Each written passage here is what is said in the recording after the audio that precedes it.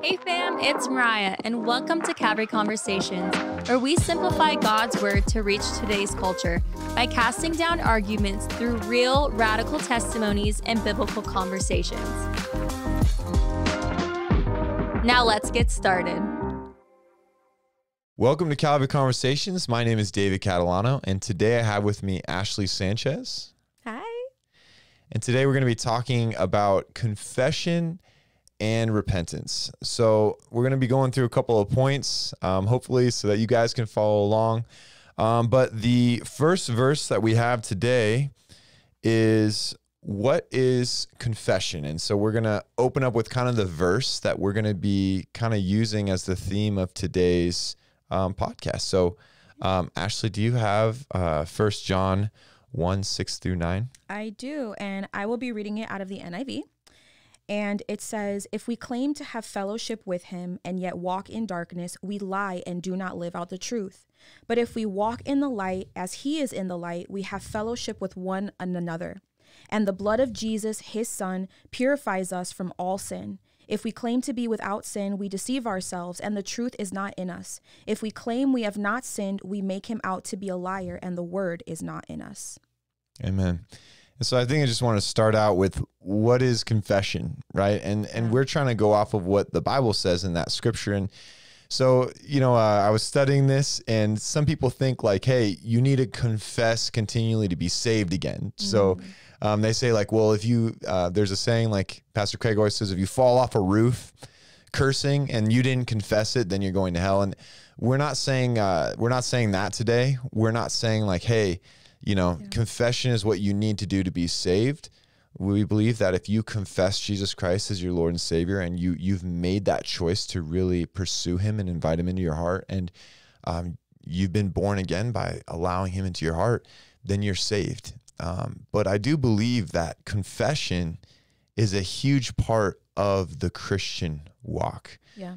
I don't know if you have anything to add to that, Ashlie, but I think it's probably the most crucial part of our walk as believers, because I think sometimes we get so used to living our lives and we tell ourselves, oh, it's just, it's a small thing. That was just a small lie. That was just a small, mess up. It's not as bad as last time, right? And so we toe the line, and then we push that boundary where instead of just relying on the people around us, confessing to the Lord and saying, God, help transform me and change me, we make this excuse sometimes. And I know I've done this, where I kind of toe the line of like, okay, well, I'll confess, but, I need to do some extra things, or I need to confess, more, or I need to do something more to prove myself. And so there is a biblical way to confess, and I know that we're going to go into that in just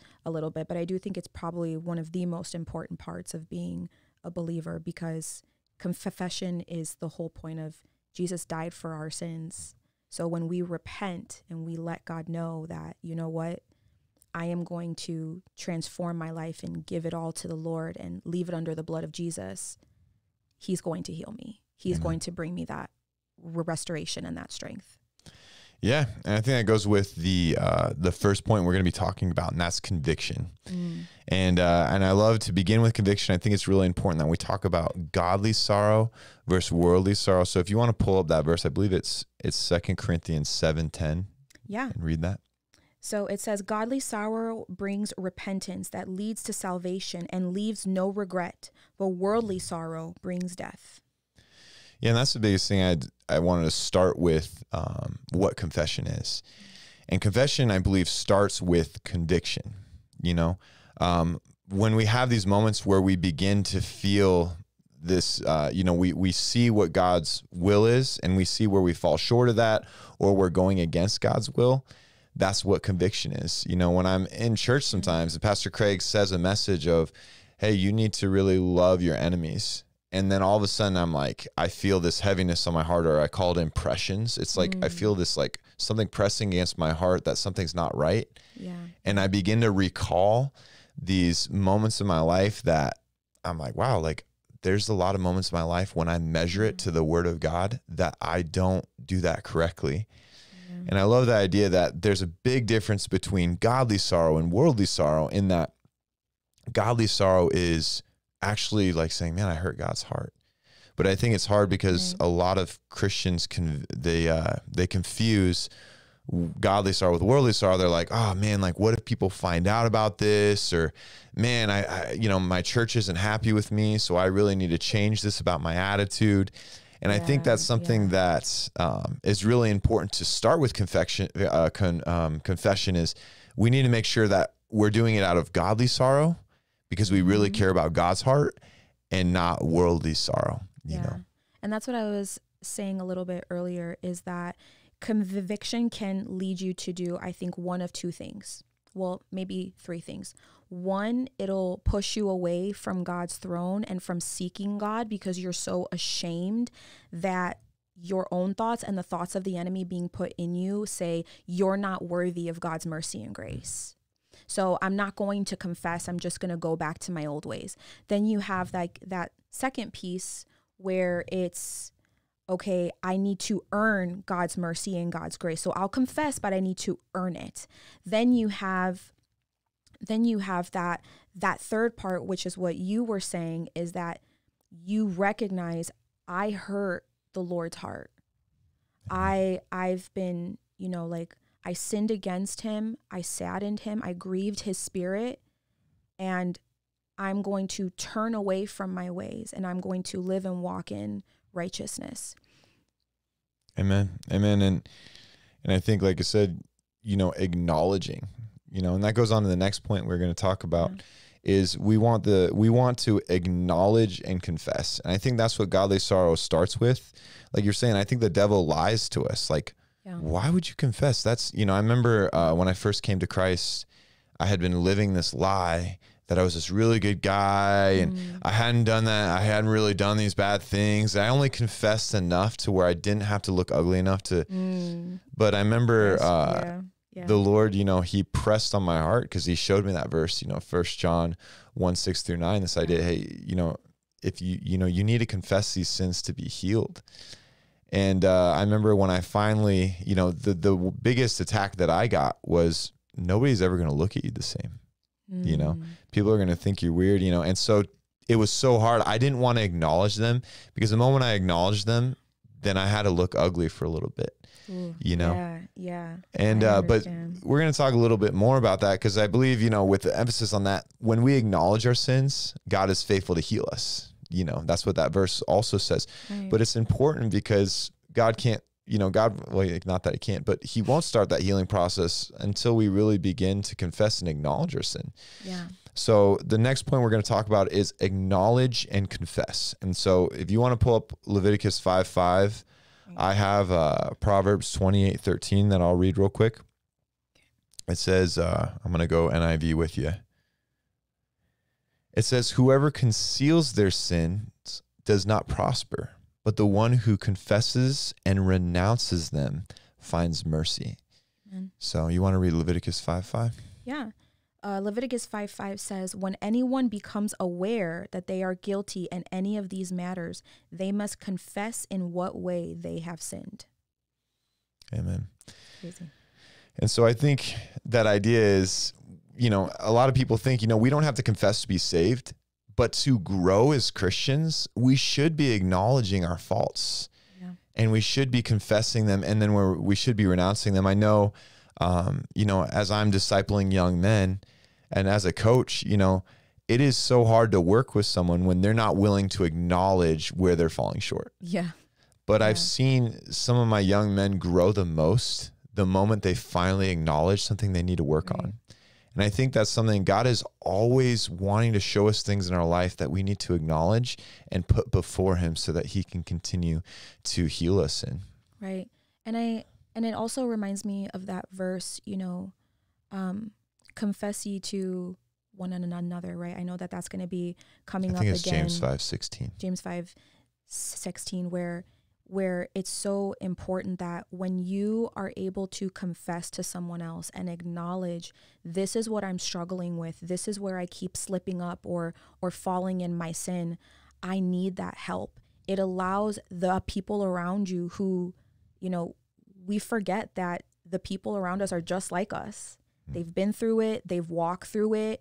They have probably messed up way more than maybe we did. And we think that we're like the worst sinner on the planet, right? Because that's how our guilt and our shame feels.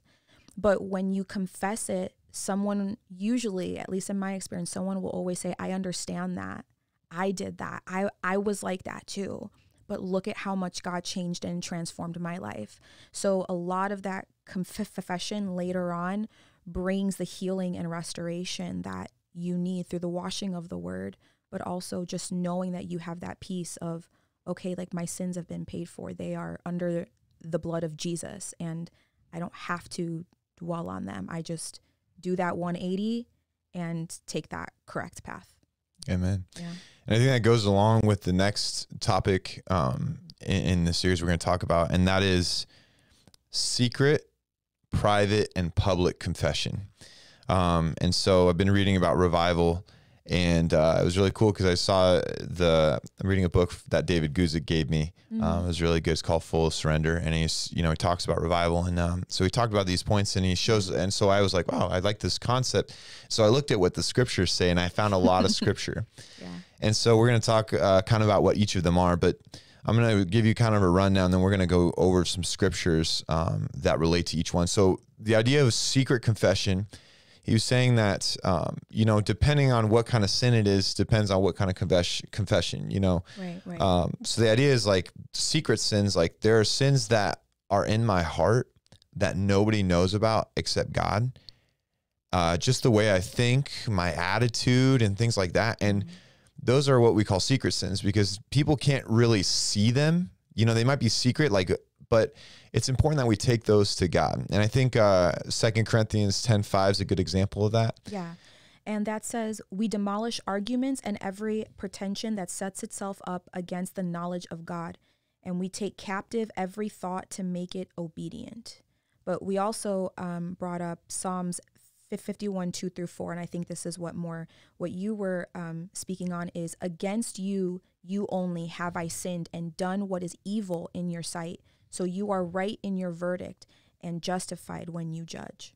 Amen. And I think that's a huge thing is we need to really start with confessing secret sins because, he says you're whitewashed tombs because sometimes we can look so good outwardly. As the Lord really freed me from a lot of outward sins that were really easy to see.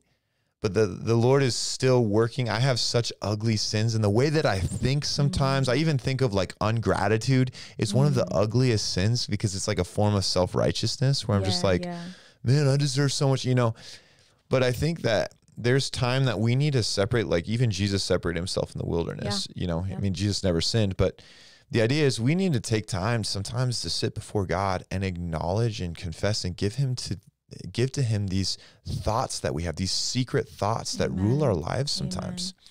And I think, again, I'm not denoting that we should not confess to people these secret sins. I'm just saying we really need to make sure that we're bringing these secret sins to God first, because I know people who can sometimes take their secret sins and confess it to a person rather than, one thing I really try to do before I talk to people is I really take things before God and I confess and I acknowledge and I really try to work out things with the Holy Spirit. So then whatever he wants me to put into thought to confess to someone, I have it's almost passed through my wonderful counselor first before I bring it to someone else, because I think he is the wonderful counselor, and we should have that intimacy enough with him to where we can share our secret sins with him and acknowledge them before him and really give them to him to change in us. Yeah. And I would say in my experience, secret sins or secret, shame, like we may confess to other people and we think that that's the Band-Aid or the cover of, okay, someone knows about it.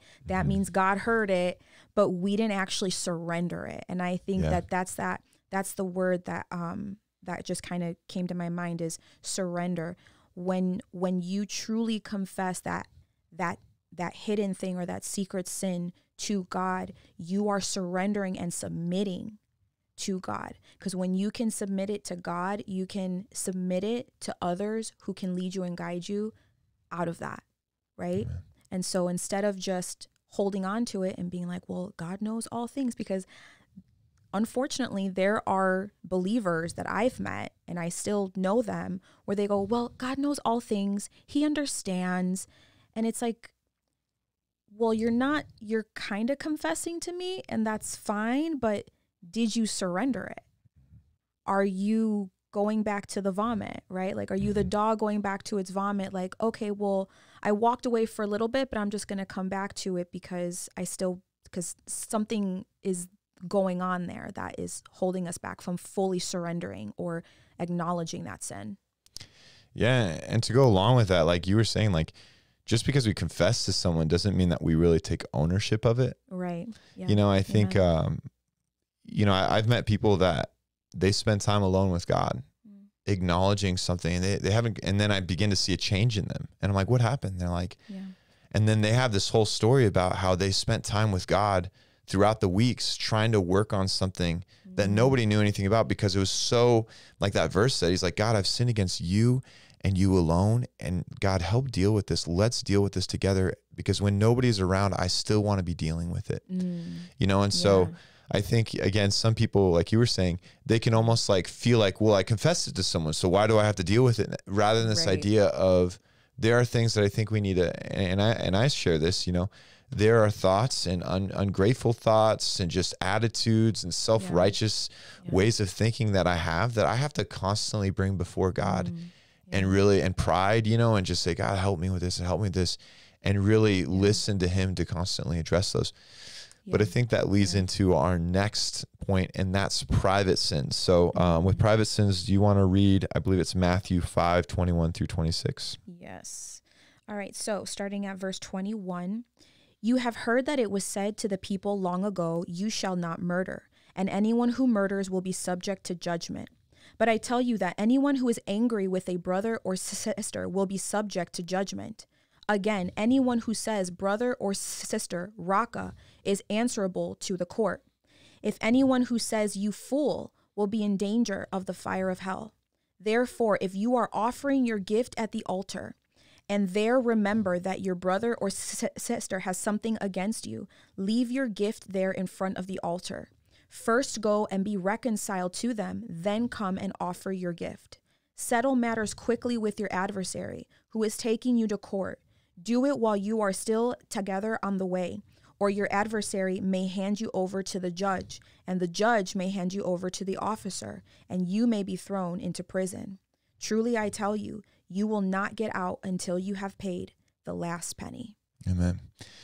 You know, and it's funny, I feel like I kind of had a moment like this today where I had to confess some private sins, or sins privately. Right. So again, what makes them private is the idea that you are confessing only to those who are involved. Right. Right. So I'll use an example. Like, let's say I made fun of somebody at work. Or maybe I confess, I don't know. I'm trying to think of an example. The best example I could think of is, like, let's say that I really hurt someone individually in a way that was really embarrassing to them.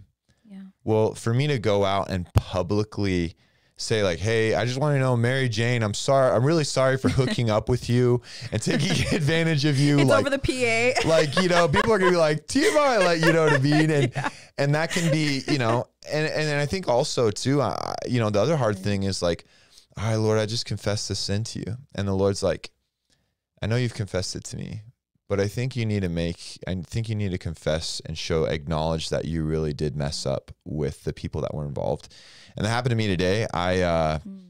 Long story short, I didn't go through the process to reserve a room, and there was a miscommunication. And so essentially, two people were really hurt because they were trying to get this room that I had reserved, but I didn't so there was a miscommunication. So they weren't able to use the room.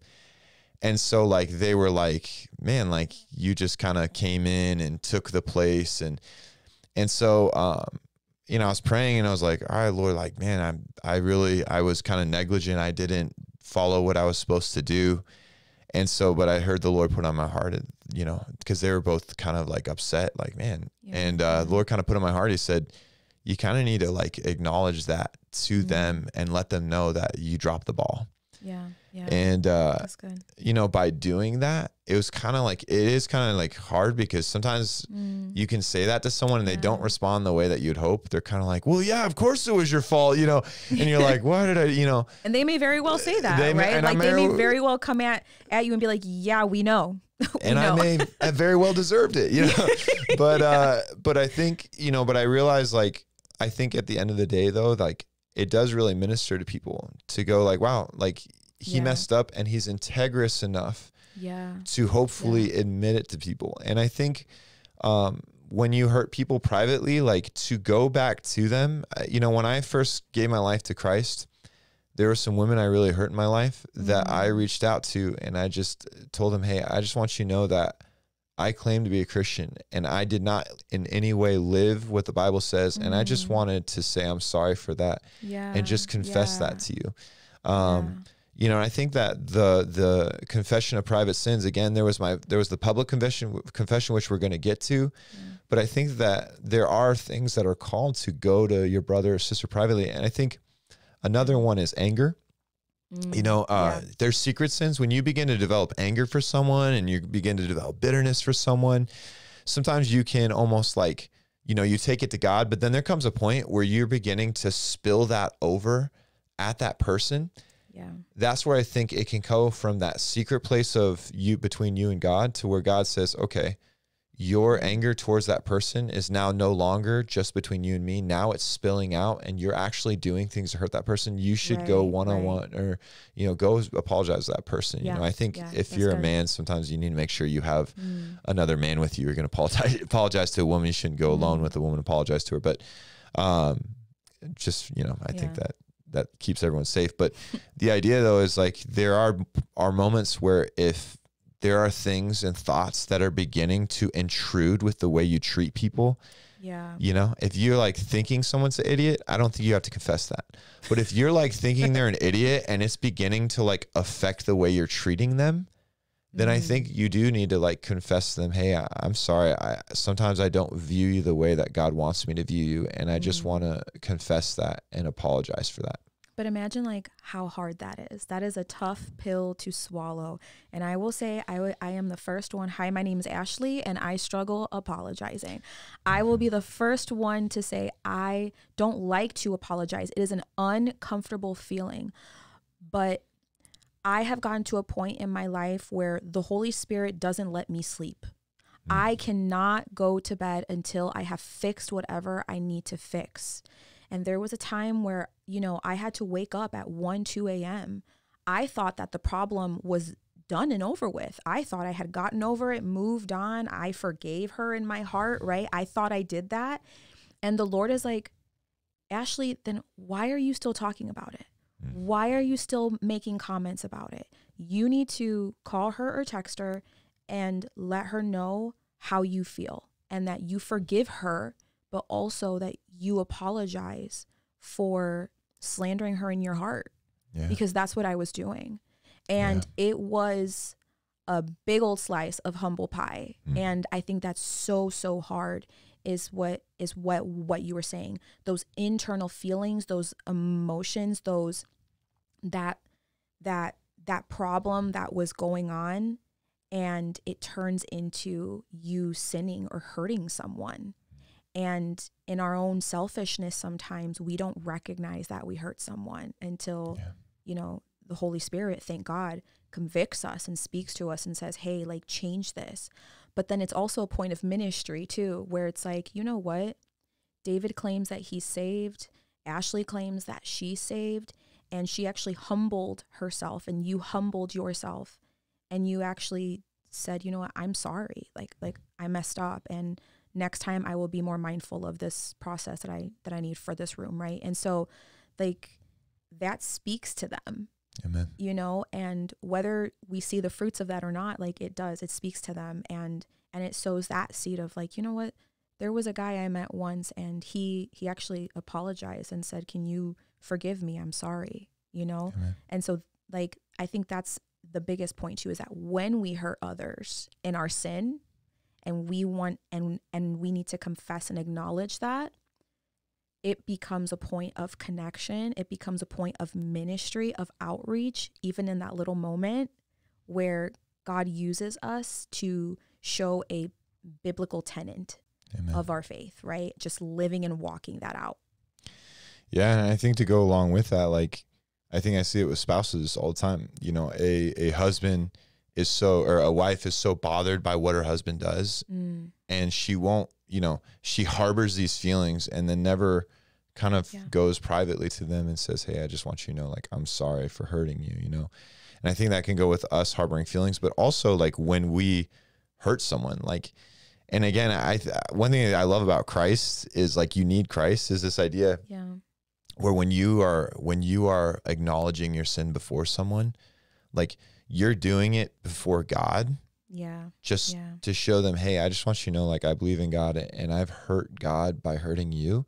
And it's not this idea. I think a lot of people try to apologize seeking a reaction. And then when they don't get the reaction they wanted, it becomes a conditional apology rather than an unconditional apology, where it's like, and that's why I love it. Like, your confessions start secretly, where you're like, God, and then the Lord puts on your heart, I want you to go to that person. And then I know, like, when I make apologies to people, it doesn't matter. I don't always look for their response.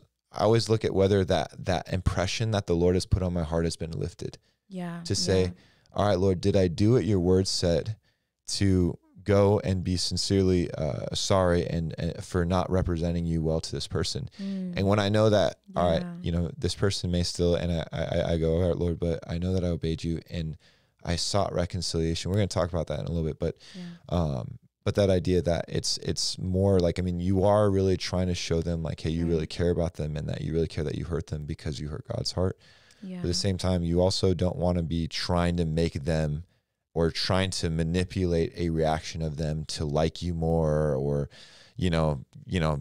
for them to make them forgive you, hey, okay, look, I did this. Now you need to forgive me back. It's like, we need that unconditional, but moving on to the next one is public confession. And it's funny because I think I love public confession, but I think some people actually, they struggle with public confession, and then some people, they rely on public confession over other things. And so I guess we'll start with the verse. You want to read 2 Samuel 12:13? 2 Samuel 12:13, and it says, "Then David said to Nathan, I have sinned against the Lord." Nathan replied, "The Lord has taken away your sin. You are not going to die." And so that's an example. They say that when David, wrote Psalms 51, but he confessed his sin to the nation, they believed, and so that's an example of a very public admission of sin, acknowledgement of sin. And I think it's important, when I came to Christ, I thought of how badly I misrepresented Christ. And so when I came out publicly, and I still come out publicly, before I found Christ 6.5 years ago, I lived in sexual immorality. I drank all the time. I partied and I lied, and I was a very wicked man. And I share that publicly because I don't want anyone ever to think that the man I was 6.5 years ago that claimed to be a Christian was a Christian, that I was representing Christ. I want to acknowledge my sin so that I can show people, hey, I was not a Christian. And then I also want to just acknowledge publicly that I still fall short in pride. I still fall short in self-righteousness, and I still fall short in loving people. And I share that so that when people try to throw mud at me to say you're not a good Christian, it's already confessed that, hey, I'm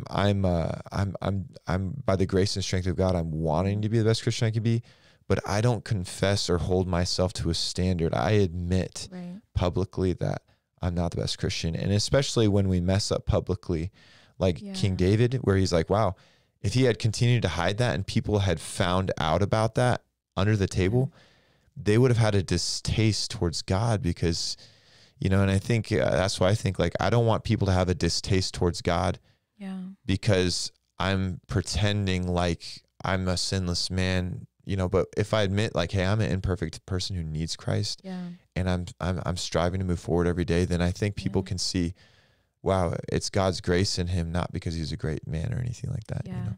I think by nature we are wretched, right? Like our hearts are deceptively wicked. You know, we can't know it. God can know it, right? Like God knows our hearts because he sees it. But I think the hardest part, of public confession is that sometimes people take it too far. Sometimes, like for you in your case, and I loved how you explained it, is that you never deny like the old man that you were. Yeah. You face it head on and you say, okay, like I'm trying to kill this part of this flesh daily and Amen. give it to the Lord so that I can show others, not only did I change, but look at how I try to maintain that transformation in my life. Sometimes people will take it to the whole other thing and they will confess every little thing because it makes them feel better, not because there is this internal change or transformation that they feel they need to have. They lack this recognition of, okay, like Ashlie, like you got a problem, girl, like you need to fix that, right? A lot of times people don't have that self-awareness. And I think you get that self-awareness through the Holy Spirit, through reading the word and being like, okay, does my life match up with the word? Does Amen. my life match up with the Bible? And I like how you said, you know what, like it was a lot like Paul. You know, Paul's like, I am the chief amongst sinners. Amen. But he said, you know, I have grace that has been poured upon me, and I will use this grace and I will use my gift and whatever God wants me to do for his kingdom, even unto the point of death, right? Like Paul knew that he was going to die, but he lived and walked in this pursuit of, I'm not going to go back to that old man. Amen. And I'm sure he was angry at a lot of these churches. And I know that we're doing this in church, right? Like going through like Acts and like the New Testament. And we're like, Paul was not always happy with the church sometimes. And he was like, what are you guys doing half the time? Why are we going back to these old ways? Why are we going back to these old sins? Like who's deceived you? Why do you guys keep doing these things? And so I really like the fact that you were just so honest and open right now. But I think I want to like take it to the other side, is that people will take it way too far. They will confess way too much. And it's just like, whoa, dude, like, thank you for telling us what God brought you from, but what's the purpose of this? And I think that goes along with, so to continue on the idea of public confession, is the idea of I believe it's just a continual in minutes, but like really emphasizing that, hey, I fall short of the glory of God, because there are people, I mean, that it's like pulling teeth for them to admit that they don't measure up to what God's word says. Oh, I'm a great person. I'm so you know, but I think public confession, like I see Pastor Craig do that on the podium sometimes. And that has really ministered to my heart many times. Amen. When I go, man, like Pastor Craig struggles really wanting to be a man of God. And he's willing to acknowledge that and show that he really wants to change. And like you know, in that Psalms 51, David says, you know, teach me so I can teach transgressors your ways. You know, he acknowledged, God, I fell short, but help fix this in my life, help change me. That's such a word, But I think what you were saying is the idea of where people confess too much. That gets along the lines of where I think sometimes we confess in the wrong arenas. Yeah. Right? So the idea is sometimes we confess what should just be private sins to the public. You know? Hey, I just want to say, you know, Jenny, I'm sorry for hooking up with you and your sister last night. You know what I mean? Like, it's like, okay, maybe you shouldn't, you know what I mean? Or the idea that like sometimes we, instead of taking things, that's why I love confessing secret sins first. I think we should always confess things to God first. Amen. Because, you know, but I think sometimes people just confess for psychological relief. You know, we go up there, I confess, oh man, I feel so much better that I just confess things, but you know, it just feels better to confess them, but I don't really have a plan to change. But your church is literally like, yeah. Like, you know, what did we hear? Yeah, you know, and like sometimes, I mean, like sometimes like there's private sins, there's secret sins you shouldn't confess privately. Hey, I just want you to know I really wanted to punch you in the face right now, but you know what I mean? Like the Holy Spirit stops me. You know what I mean? Like there are things that I think that we can keep between us and God. You know, I think if I shared every secret thought that I have, like, you know, people would think I'm crazy. You know, I think that we're both crazy. I hope I'm not the only one. Like, people are like, yeah, I don't want to, if I had to confess every secret thought, you know. Yeah. But I think, and again, I think, yeah, like there's things that we take, you know, that should be only confessed privately, that, you know, or there's things that we should be confessing publicly that we're like, oh, I'm too afraid to confess that publicly. I don't want to look that bad. So I'll just confess to God, or I'll just confess to a certain amount of people. Thank you for watching part 1 of Confessions and Repentance. Tune in next week for the rest of the podcast. But if you haven't already, please make sure to like and subscribe and share this video. If you'd like to listen wherever you get your podcasts, you can just type in Calvary Conversations. You can also follow us on Instagram behind the scenes at Calvary Conversations. Also, this is a listener-supported podcast, so if you'd like to donate to the podcast, you can do so by going to the description below and clicking donate. Thanks so much, guys, and God bless.